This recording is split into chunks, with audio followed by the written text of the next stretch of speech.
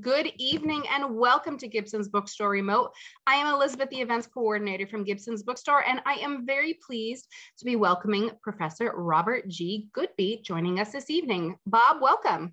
Welcome. It's nice to be here. I'm going to give you a brief introduction. Professor Robert G Goodby is a professor of anthropology at Franklin Pierce University. He earned his PhD in anthropology from Brown University and has over 30 years of experience excavating Native American archaeological sites in New England. He is a past president of the New Hampshire Archaeological Society, a former trustee of the Mount Kearsarge Indian Museum, and served on the New Hampshire Commission of Native American Affairs. He has directed over 300 archaeological studies authorized by the National Historic Preservation Act, and his work has appeared in anthropological journals and in anthologies published by the Smithsonian Institution Press and University Press of New England. And tonight, you are joining Gibson's Bookstore and all of our lovely attendees in presenting A Deep Presence, 13,000 Years of Native American History, available from Gibson's Bookstore, published by a New Hampshire publisher, Peter E. Randall publisher.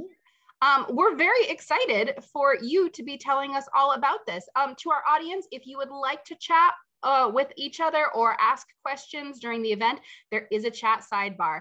Bob is going to be focused, but I will be keeping an eye on the chat sidebar, looking for your questions to ask Bob later in the event. Feel free to pepper them in whenever you think of them. Make sure that your chat settings are set to everyone so that everybody can chat with each other. But on that, Bob, please tell me about A Deep Presence. Okay. Well, good evening, everybody. People I don't know and all the people I do know. I'm going to start with a screen share. I have a little bit of a PowerPoint to go along with my talk here. So give me just a moment. And it should look something like that. Okay.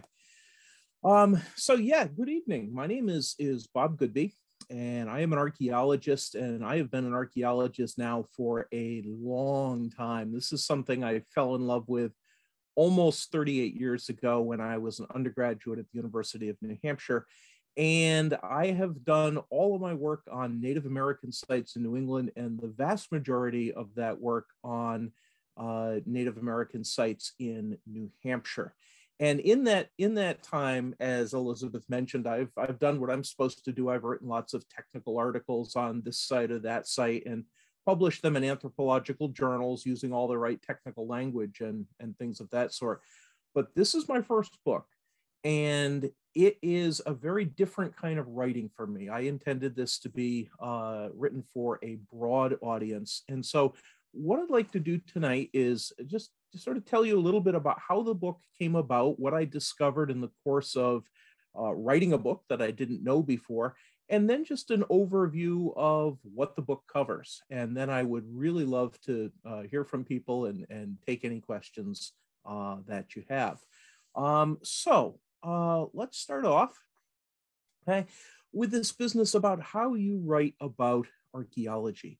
If you go to a university and go on to graduate school for archaeology, you are trained to do technical writing, to write as a scientist and an anthropologist. And the highest standard of writing is publishing in peer-reviewed journals. So you write things that are really only intended for a small group of people who have the kind of technical training that you're drawing on. That sort of work is very important. That's the foundation of scientific work. But one of the things about that is that it closes off archaeology to an awful lot of people. And archaeology is a fascinating subject, and it's a shame to spend so much time writing about it in that fashion. I was able to break out of this mold here in New Hampshire. And about 15 years ago, I became a speaker for New Hampshire Humanities, a wonderful organization I'm sure many of you are familiar with. And they provide the funding for me to go all over the state and talk to local groups about the archaeological work that I do. And in doing this, I had to learn how to talk about archaeology in a different way, in a way that was accessible to a broad range of people. And as I was doing this, I quickly discovered I actually liked doing this a lot better than the formal technical presentations. I had much more of an interaction with my audience, and I could present archaeology as a story and not as a sort of cold scientific exercise. And so I have here this quote from a great American archaeologist, the late James Dietz, who said, "Archaeologists are storytellers. We have these remarkable stories about the past, and it's incumbent upon us, I think, to learn how to tell those effectively." So I do 2 talks for New Hampshire Humanities. I do one called Digging into Native History in New Hampshire, which is a broad overview of archaeology in the state. And then I do one called 12,000 Years Ago in the Granite State.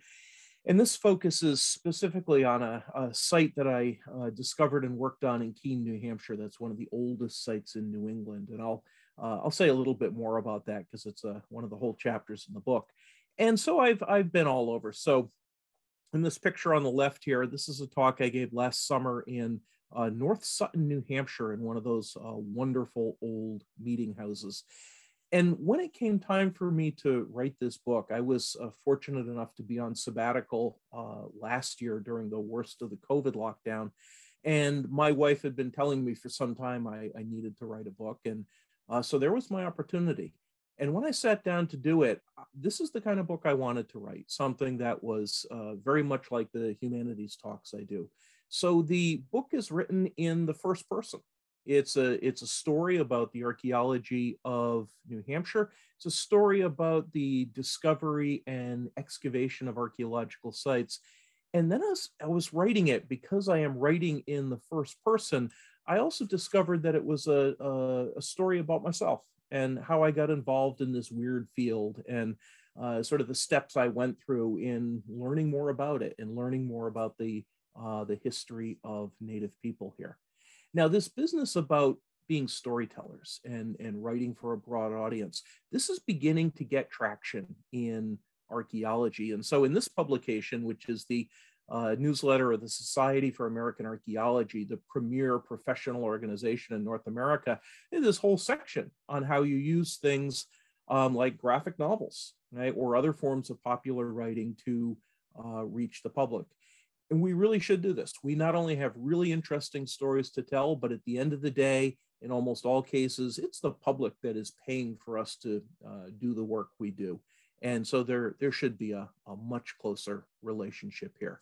I also want to say, before I get too far into it, that a lot of what I have in this book, the vast majority, is work that I have done while I've been on the faculty at Franklin Pierce College, now Franklin Pierce University, and the majority of the work I'm describing has been done by my Franklin Pierce students. So I just want to give them a quick shout out here.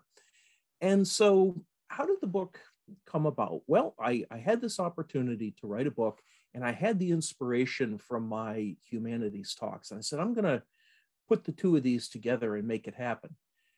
I'd never written a book before. And so I'm sitting here scratching my head, and my wife is an English professor and a very good writer. And so I turned to her. I said, what do I do? What's my first step? And she said, well, what you need is a scaffold, a framework to organize the book, to lay out the different sections and how you're going to go about writing it, and then attack it within the context of that. And so that's what I did. And I have this wonderful picture. We had this project in Keene, New Hampshire called the Wall Dogs Mural Project, where historical murals are painted all over downtown. And right on the back of Central Square in Keene, there is an entire mural devoted to the Abenaki. And here in New Hampshire, we are in the traditional homeland of the Abenaki people, the place they call Indakina. And I thought this photograph of this mural was wonderful. It's also just a stone's throw from where an Abenaki woman named Margaret Sedekis had a millinery shop in the early 20th century here in Keene. So I sat down with a legal pad and I started my scaffold. And I sketched out the different sections of the book, and more or less that became my table of contents. And you can see that here lifted directly from the book. So far, so good. This was going pretty well. And then I started to write, and I wrote the book pretty much in 3 months' time. And I really enjoyed the process. I'm writing in the first person. I'm telling stories. It's really coming together. And I wind up with a draft, and I'm very happy with it.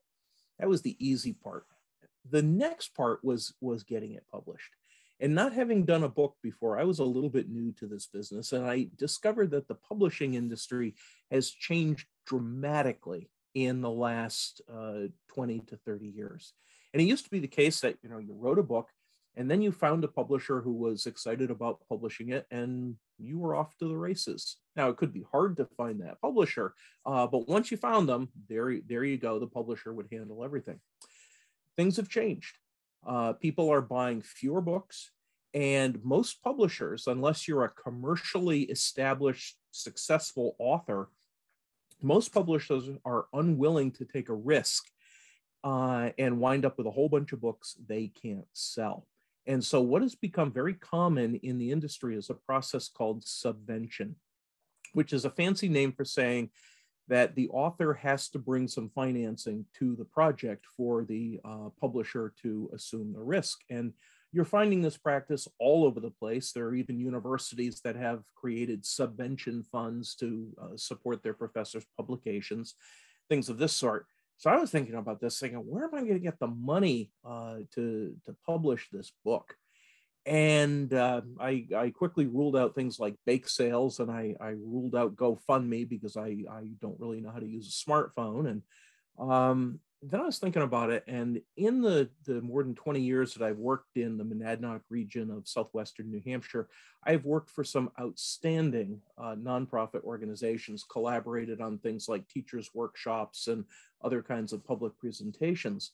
And so with my draft in hand, I approached two of them. One was the Harris Center for Conservation Education that manages a huge chunk of land and does nature-based education in this part of the state. And the other was the Historical Society of Cheshire County, which is based in Keene and is the premier historical society for the county and for the Monadnock region. And I provided them both with a draft and crossed my fingers, and both organizations were enthusiastic and agreed to come on board.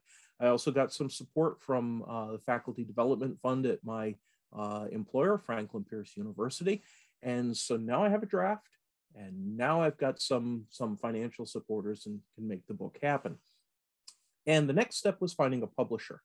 And one of the first I'd approached was a publisher I had worked with before and published a short piece in an anthology they did. It's a New Hampshire-based publisher, Peter E. Randall, based in Portsmouth, New Hampshire. And one of the things they specialize in are illustrated local histories intended for a broad audience. And so there was a very nice fit here.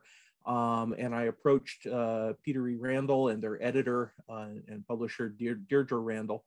And Deirdre was enthusiastic about it. And so all of that sort of came together, and it was remarkably quick and easy.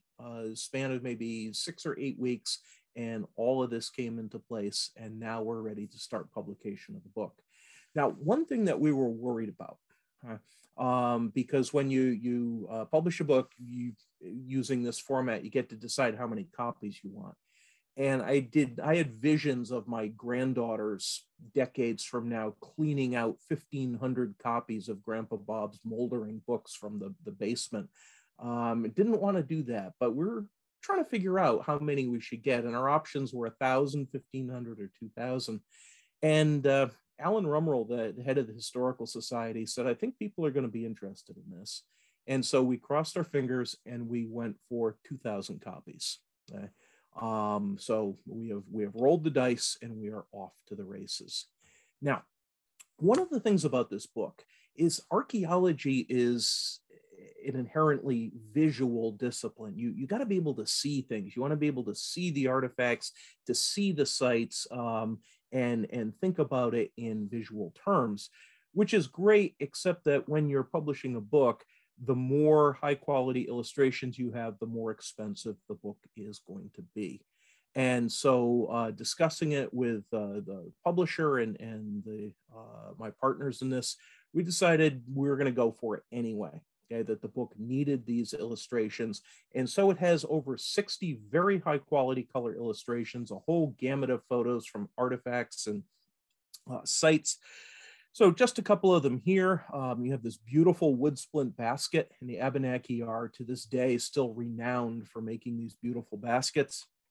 An ancient 11 to 12,000 year old fluted spear point from Ossipee Lake, this beautiful photo done by my friend Steve Bailey, and this wonderful illustration that comes right off the cover of the book, done by my colleague Miranda Nelkin, who's an art teacher at the Keene Middle School. And so that became a really important part of the book, to have these visuals to support what we were going to do. So the introduction, and like I said, this the more I get into this, the more I realize I'm telling multiple stories at the same time. I'm telling the story of archaeology, the story of the Abenaki and their history, or at least my version of that story, and also the story of me. Now, I want to reassure everyone, this photo here does not appear in the book, but I wanted to throw it in here. This is me in my second summer of archaeology, having the time of my life working on a great site in Manchester, New Hampshire. But you can see in the background, I am right next to the highway. And in the introductory chapter to the book, I talk about how I got into this and also some of the challenges we face. The fact that so many of our sites have been wiped out by industrial development long before there were archaeologists to look for them. And you can see this here if you look at this aerial view of Manchester, New Hampshire. An area that was once a huge, deep, and rich Native American site has been almost entirely obliterated by the Industrial Revolution and modern development. There's a lot to struggle here against. And one of the things in the archaeology is that it gives us the opportunity to not only find this history, but to bring it back to light. And for most people who live in New Hampshire, even if they're born here, grow up here, live their whole lives here, they don't know much about Native history. And so this is one opportunity to bring that story to a larger audience. The second chapter of the book, I take on the question of who were the Native people.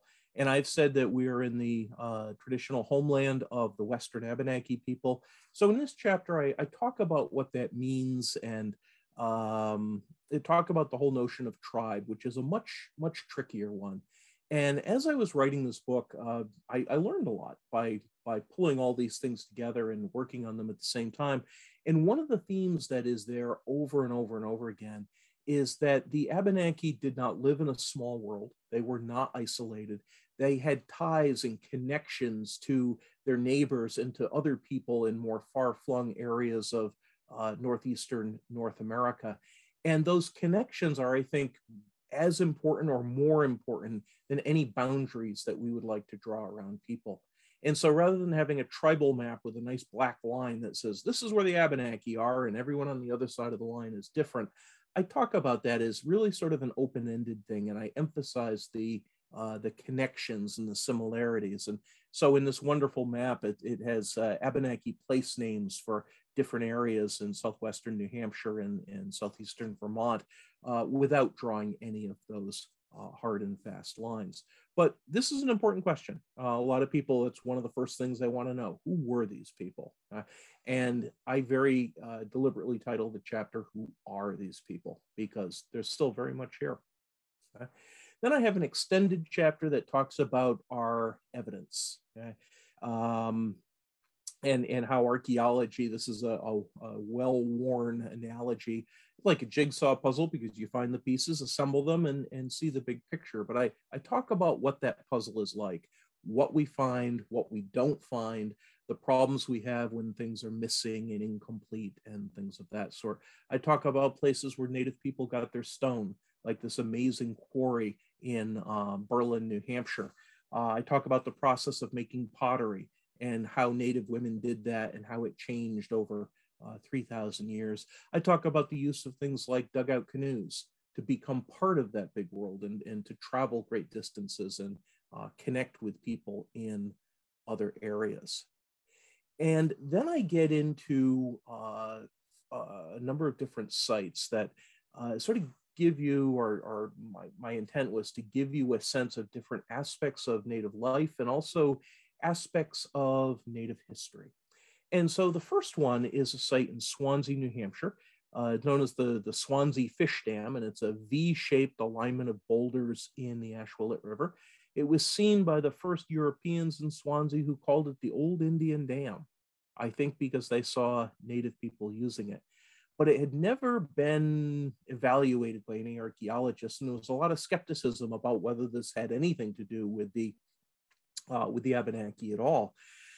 And so working with my Franklin Pierce students, we were able to show when this dam was constructed, and the answer to that is almost 4,000 years ago.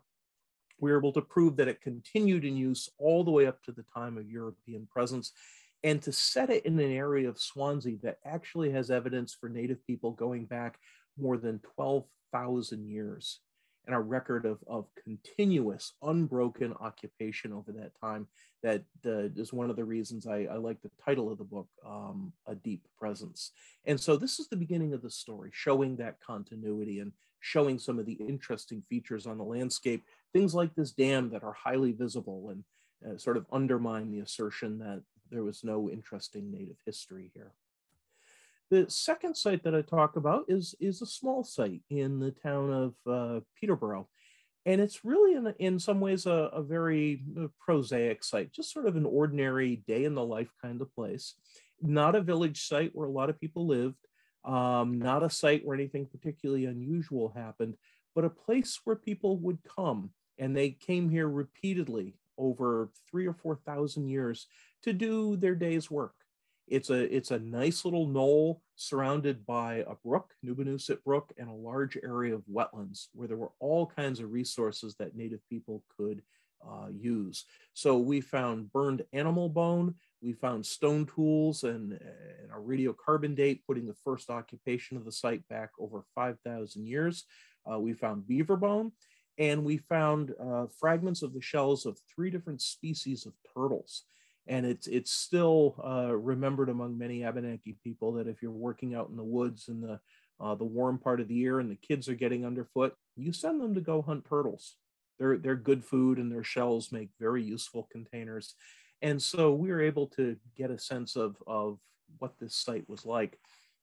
And this is important because the places in and around Peterborough where their village sites would have been, for the most part, are under the concrete and asphalt of downtown Peterborough. And so much of that is gone, and you have to sort of travel upstream to learn something about these folks. The third site that I talk about is a really remarkable one. This is one right on the Connecticut River in the very southwestern corner of New Hampshire. And what you had here, you can see from this topographic map, and this one on the left is from the 1890s. And what you see are these 2 big islands that were originally connected to the New Hampshire side of the river. So there was this broad sandy terrace that came out from the base of Wentasticet Mountain. But by the 1890s, the river has cut a channel and turned the terrace into 2 islands.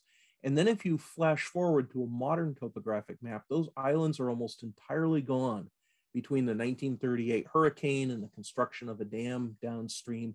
And all that is left, you can see in this photo here, is this little strip of land clinging to the side of Wentasticet Mountain and actively falling into the Connecticut River.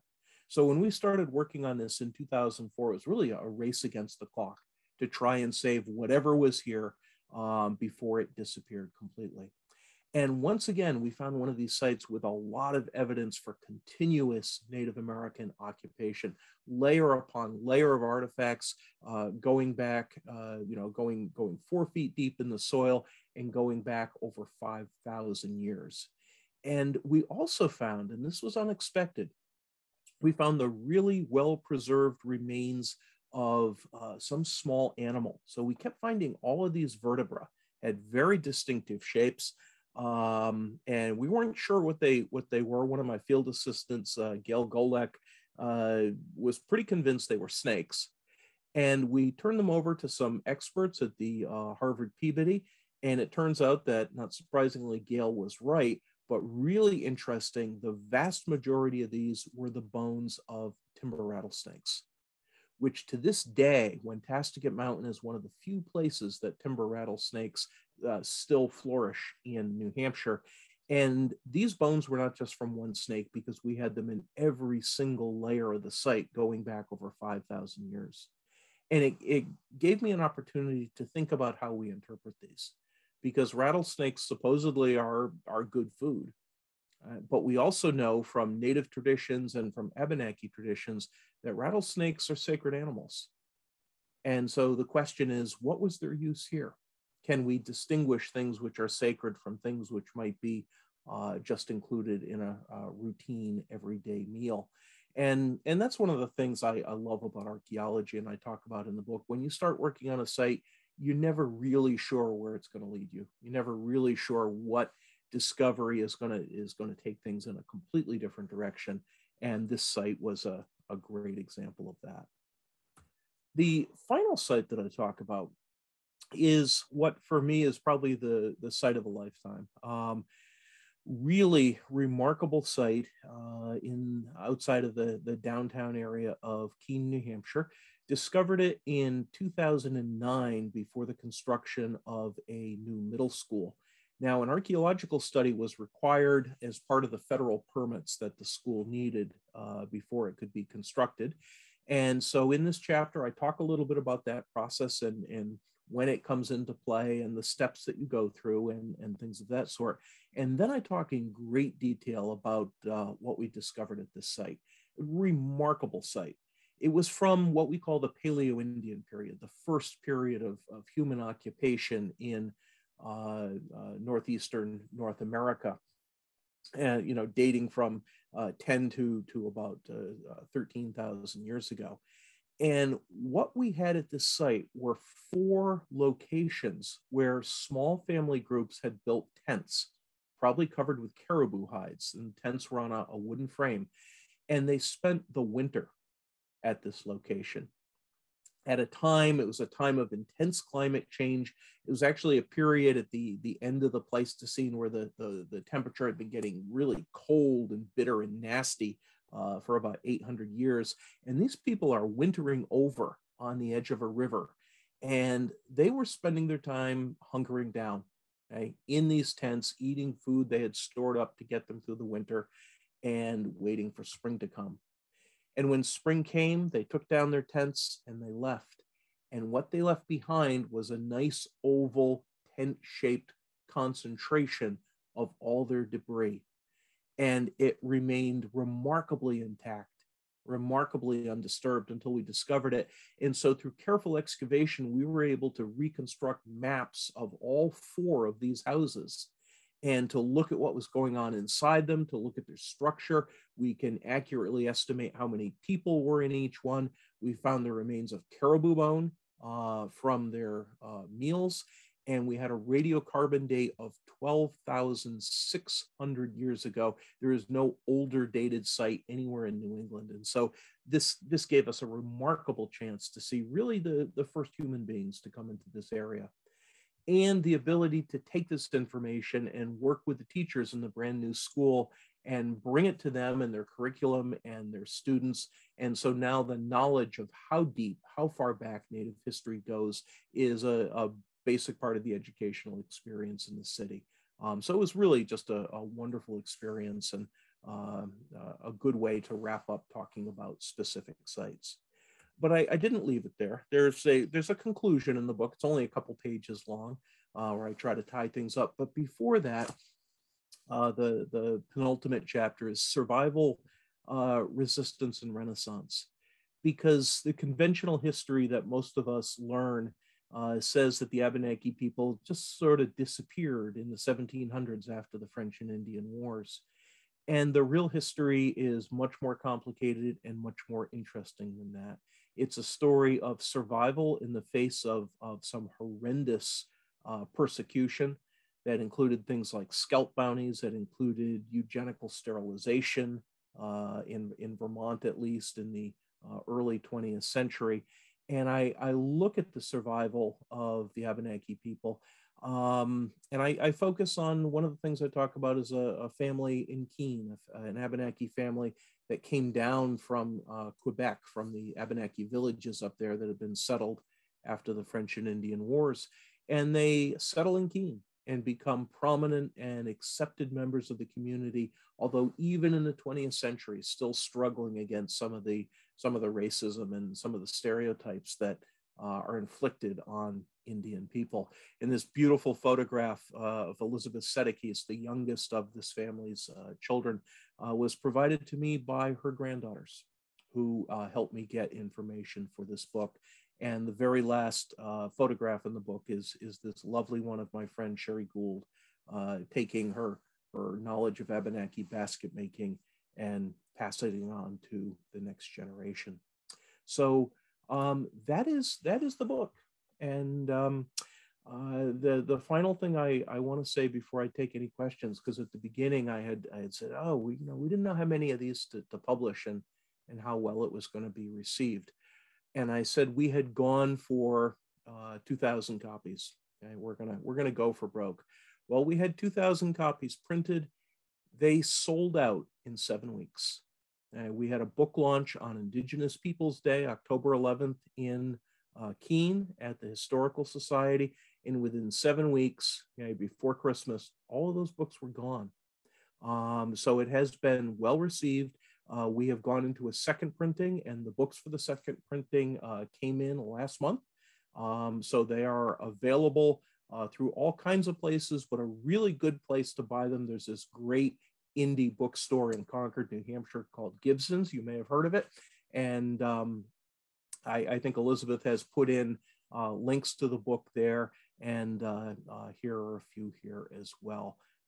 So I know some of you folks have seen the book already, but if you haven't, I hope you get a chance to look at it. So with that, I just want to thank everybody, the people I don't know, my friends, thank everybody for coming out to this. And I would love to hear what questions or comments you have.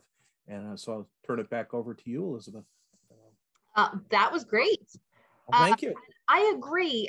This small store called Gibson's would be a great place to purchase a deep presence. A good suggestion there. And we do have copies on our shelves right now.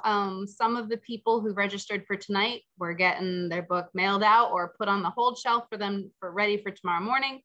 But we do have several, and I just want to also give a brief shout out to Deirdre at Peter E. Randall Publisher. She's the best. Absolutely. Yep. Because I work with a lot of small publishers, for events, and she always has her books submitted to databases really fast. She is just on it. It's amazing. Mm-hmm. So to our audience, if you have any questions that you would like to ask Bob, please do put them into the chat sidebar or into the Q&A box. We do already have one from Tim, who says, I'm curious about what you have referred to in the text as a broad spear. Your book implies that they may be ceremonial. I'm wondering if you have further thoughts on this. Yeah, good question. The broad spears come in when in the chapter on the Swansea fish dam, and we found a number of them right next to the dam itself, so they're directly associated, and they're these big broad bladed points with a very prominent stem on them. And one of the interesting things about them is that we know that they were only made for a few centuries. They're a style called Atlantic points. And they were made from about 3,800 years ago to about 4,100 years ago. So maybe a 300-year window.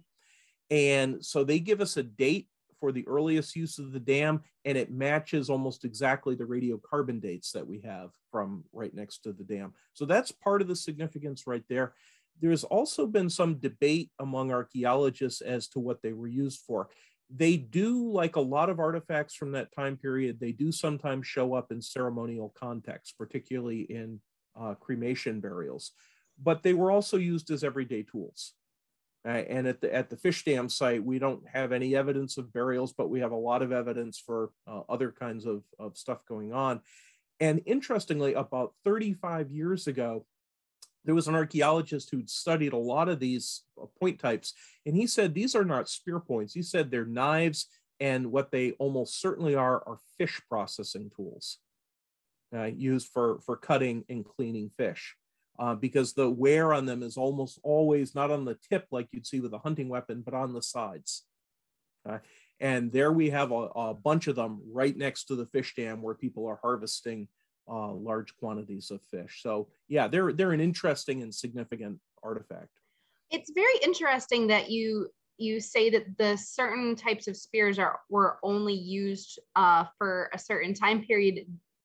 Were there fashion trends in spears? Not quite the right phrase, but there were trends in spear points. There were, and the trends are on two dimensions, through time and across space.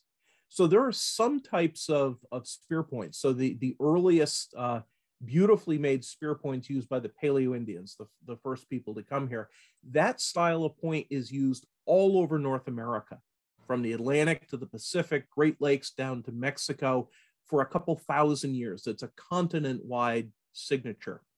And then you get other styles that might be found only in the Northeast, or maybe even more restricted and maybe only in New Hampshire or Vermont. And some of these styles last for, 300 years. Some of them last for 3,000 years. And by radiocarbon dating the sites that they're found on, we've worked out how long these styles last, the space over which they're found. And the only thing we don't know is why they change when they do. We know when they change, we know how they change, we have pretty much no clue why. So. Well, everybody knows getting caught with last season's spear would have been mortifying. So I mean, that's pretty clear, but that's very interesting. And now I want to ask questions, but who does one ask? I mean, so Anne has a question. How many Abenaki people live in New Hampshire today? Wow, that's a good question and a tough one. Let me give it a shot. Amazingly, a heck of a lot more than did 20 or 30 years ago, if you believe the census. Okay, and it's a very hard thing because more and more people who have Abenaki ancestry are identifying openly as Abenaki. And so, where do you go to answer that question? Well, a census might be one place to do it. And so if you look at the number of people identifying as Native American in New Hampshire and, New Hampshire and Vermont, that number has been increasing by leaps and bounds over the last few decades. But prior to that, and this is one of the things I write about in the book, the Abenaki survive here in large part by hiding, by keeping a low profile and not flaunting the fact that they're Native. And so very often what we find is that when the census taker came to the door, okay, they weren't saying Indian. Okay, they might say French because they had ties to Quebec or something like that. So it's often very hard to estimate that. But I think you could easily find a few thousand people today in New Hampshire who know they have Abenaki ancestry. Yep. It's true. Even I don't have any Native American ancestry. I'm very recently in my family history immigrated, but even in the 40s and 50s, my family were like, we're American. Mm-hmm. It's not safe to not be in the majority. Yep, absolutely. And we were extremely white. So I can't imagine if you were not white in a white Anglo-Saxon Protestant. Yes. So we have a question here. Let me see. It says, Bob, do you think that Native peoples were here prior to 13,000 years ago and the Ice Age wiped out evidence of their presence? If that isn't the case, why isn't there evidence of people here earlier? Yeah, that's a good question. And the bigger question of when do people first come to North America is a wide open frontier in American archaeology right now. Used to be a settled question. Back when I taught some of the people who have joined us tonight, I thought it was a settled question. And I told the story, this begins about 13,000 years ago with people coming over the Bering Land Bridge. We now know that it's earlier than we thought, but I think it's a little easier here in New England because the glacier is here for so long. To have people here before the glacial advance, you'd really be talking, sort of pre-modern human beings. And there isn't any evidence, any good evidence for that in North America. Even the oldest sites that we're finding, they're clearly people who are biologically modern Homo sapiens. So I think in a way we have an easier task of it here in New Hampshire. So. All right. Heather asks, do you have a take on the controversy surrounding the Hannah Duston statue in Boscawen? It obviously glorifies the colonial misrepresentation of history, but should it be taken down? Yeah, great question. Or replaced? Yeah, yep, and Heather is one of my all-time favorite former students, and so yeah, I knew she'd be gunning for me. That is a tough issue, and I'm guessing most people have heard the basics of the Hannah Duston story. It's a difficult and ugly story of warfare along a frontier as the Abenaki homeland is being invaded, a mother being kidnapped, having her infant killed in the course of the kidnapping, and then escaping her captors, in the course of which she kills and scalps them and brings the bloody scalps back to claim the standing scalp bounty that the legislature had been offering as an incentive to get people to kill Indians. It's a terrible, ugly story and a terrible, ugly, difficult period of history. And Hannah Duston is interestingly enough the first actual woman, as opposed to an idealized form like the Statue of Liberty, the first actual historical female figure to have a statue put up in her honor in the United States. Oh. And there were two of them. There's one in Haverhill, Massachusetts, and then there's the one in Boscawen, New Hampshire. And one of them actually has her. If you look at her hand, there she is. Okay. In that handful of bloody scalps that included the scalps of Abenaki children, because you could cash those in too. But so here's the controversy. Heather's question: what do we do about those statues now that we're looking at them with sort of better sensibilities than people had in the late 19th century when they were put up? They celebrate something which is ugly and awful and horrible, and so in that sense, I think you could fully justify taking them down. On the other hand, they are, I think, an important historical artifact of the time they were put up, and they also, you take them down, and then maybe we're not having this discussion. Okay, maybe we're not talking about that history and what was involved and how ugly it is. We talked about this when I was on the New Hampshire Native American Affairs Commission and went back and forth. It's a tough issue, and I think you could make a good case either way. So I'm going to leave it there and say thank you, Heather. Heather, bring in the tough questions. I have a question. One of the first slides you showed a woven basket, and it sounded like you said wooden woven Yep. basket. Yep. Wood doesn't bend like that on its own. Those are very intricate weavings. Can you talk a little bit about these incredibly intricate weavings that they made? I assume that they were also making fish traps out of them and food storage baskets. I know that you can soak wood to soften it, to bend it, but that was incredibly intricate.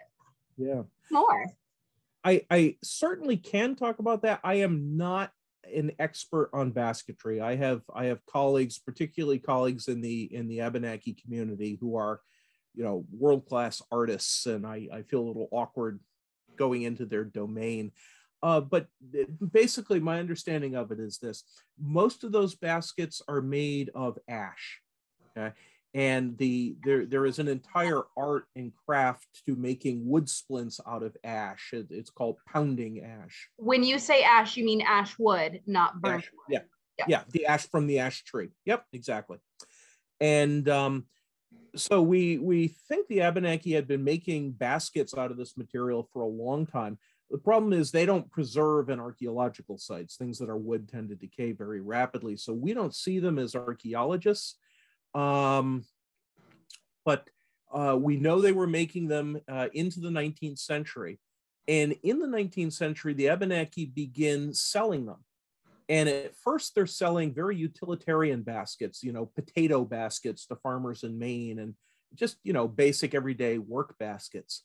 But then in the second half of the 19th century, when the railroads are built and they start bringing tourists from down south up to New Hampshire, okay, they change the way they're making their baskets, and they adapt them to the tastes of Victorian era white society, which in Victorian taste is very Gothic and very ornate. So these baskets have all kinds of frills and flourishes and fancy shapes and things of that sort. And the Abenaki are using this traditional technology to survive. It's part of their cash economy. And so at the railroad stations, as the tourists from Connecticut and Massachusetts are getting off and breathing the New Hampshire air, there are these people who are selling these baskets. And initially, they were not identifying as Indian. And so a lot of times you hear them referred to as gypsies because they had black hair and they seemed a little darker skinned than most folks. But then by the end of the 19th century and into the 20th century, when there's no longer any Indian wars or Indian threats, it becomes something of a novelty. And the Abenaki began advertising them as Abenaki baskets and selling them to tourists all over New Hampshire. It's a big thing in the White Mountains, big thing around Lake Sunapee. And then as this develops, the art form develops. And today you can find the top Abenaki basket makers, their work is exhibited in museums. And it fetches serious money in art galleries and things of that sort. So it's been that art form has sort of paralleled the survival and renaissance of the Abenaki themselves.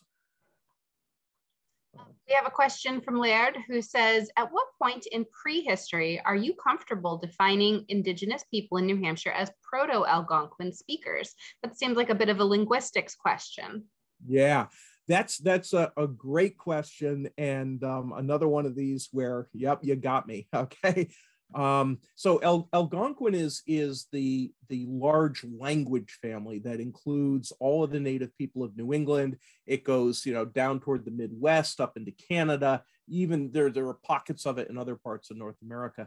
Algonquin is sort of comparable to, say, the Romance languages or the Slavic languages in terms of being a big language family. And Abenaki is one of the languages of the Algonquin family. From the archaeological record, we have nothing that directly informs us as to what language or dialect these folks were speaking. The only way I can approach that as an archaeologist is to say we know at the time of European contact, the Abenaki were here. Okay, they're still here. Okay? Their language is still being taught. So how far back does it go? The only thing I can say is that when you look at the archaeological record, when you go to places like Manchester, New Hampshire, or Swansea, New Hampshire, and you see 13,000 years of continuous, uninterrupted presence, there's no evidence for abandonment of this region. There is no evidence for invasion from outside where one population pushes out another. So I think it goes back a long ways. I think the people go back a long ways. That doesn't mean it was unchanging, any more than, the people in Great Britain today could speak or understand with the people who were there 10,000 years ago. I mean, those languages have evolved too. But yeah, that's how I would approach that as an archaeologist. And having said that, I'd run for cover and find something else to talk about because it's a tough question. It's true. Even if you look at Chaucer in Middle English, it's almost indecipherable now. I had an instructor in high school who could speak Middle English, and she sounded a bit like the Swedish chef. She would come in and she would speak the first verse of Chaucer's Canterbury Tales, and that's a couple hundred years. Like that's a few hundred years, and it has shifted so much. So that's language moves fast. Emily and Tim ask, do you ever identify artifacts on a casual stroll? Once you're an archaeologist, the casual stroll is a thing of the past, depending on where you are, if you're in the right sort of location. Once in a while. And one of the things you learn as an archaeologist is where the sites tend to be, and they tend to be near bodies of water on certain kinds of soil and terrain and things of that sort. So if you find yourself in one of those places as an archaeologist, yeah, your head is down more often than it's up. And then you look at things like eroding riverbanks, or you look for, a woodchuck burrow with all the dirt kicked up around the opening to the burrow, or a place where a tree has gone down. Yeah, on a few occasions, I have found sites that way. Very exciting. All right, let's see. I think we have one last question here to end our evening. Heather asks, what is coming up for you after your sabbatical? Are you excavating this season? Yeah, my sabbatical actually came to an end last August. And so I am back in the saddle and teaching it at Franklin Pierce. I have been working with my Franklin Pierce students on the area right around campus in Ringe. And it's a really interesting area. It's the area where the headwaters of the Merrimack River and the Connecticut River sort of come together, bump up against each other. And so for people traveling by canoe between those two regions, it's a logical place where they might make that connection. Nobody has done any real systematic archaeology there. And so a couple of years ago, we began doing some survey all within a mile or two of campus. And we got permission from the towns of Ringe and Jaffrey to test 4 different locations looking for Native American sites. And we found sites in all 4 locations. That's interesting. So we are, I think, scratching the surface and showing that yet there's one more part of the state that actually has a long and interesting history. Fantastic. Well, we look forward to your next book. Okay. An even deeper presence, I'm sure. There we go. Presence, 13,000 Years of Native American History is available from Gibson's Bookstore by Professor Robert G. Goodby. Bob, thank you for joining us this evening. Thank you very much. This was a great pleasure. And thank you to our audience members for joining us tonight. If you'd like a copy of the book, it is available from Gibson's. We will be putting this recording up later. If you have a friend who you think should have seen it, please do send it to them when we send it out to you and via Eventbrite. Thank you very much, everybody, for joining us tonight. Have a great night, everyone. Okay, good night. Thank you, everybody.